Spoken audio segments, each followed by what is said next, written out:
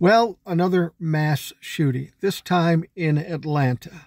One person was killed, 4 people in the hospital. Big news, right?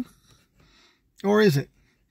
Is this just another shooting on another day, just another fucking Wednesday?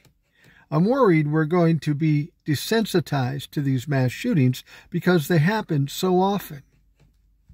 Now, here's the deal. Our government, their first job is to protect its citizens. That's job one for our government. But we can go back beyond Columbine, over 20 years ago. We've got innocent people, children killed seemingly every fucking day. And what has our government done to protect us? Well, they've done absolutely nothing. And one of the reasons they have done nothing is because Republicans have obstructed any shot at getting any kind of gun laws, registration, background checks. They don't like the background checks, but we keep getting these crazy fucks with guns shooting places up. And they say it's not the gun's fault. We've got to deal with people's mental illness.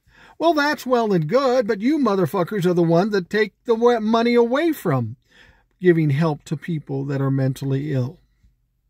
When you look at people dying in the streets, in office buildings, in schools, in grocery stores, churches, what have you, when you see innocents being killed, innocent children being killed, you can only look one place to place the blame.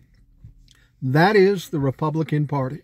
The blood is on your hands because you could have done something over the years, over 20, 30 years, but you chose to do nothing.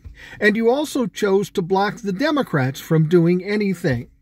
So the blood of today and in Nashville and in Uvalde and in Columbine and all of these fucking places are on the hands of the Republican Party. You want to fucking debate it? I'd be happy to debate it, but you won't because you know I'm fucking right. The shootings have to stop. I don't know how you do it. I would say this. Any active shooter should never be taken alive. The first goal is to put them down. That way they'll never do it again, and maybe that'll be a deterrence for future mass shooters.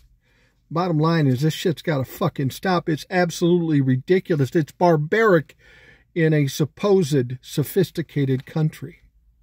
Fuck you, Republicans, for blocking this and letting people die. Remember, the fucking blood is on your fucking hands.